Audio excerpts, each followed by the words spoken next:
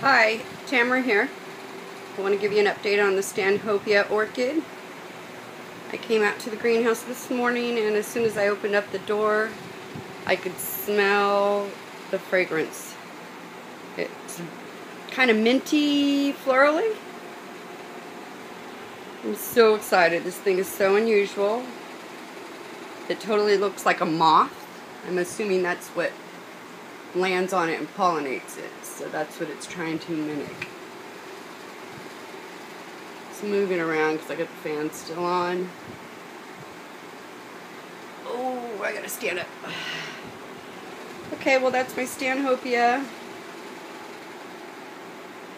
This is trippy, the leaves, and I hear how they, not leaves, but petals, how they fold back on itself. Those dots look like big old eyeballs, moth eyeballs.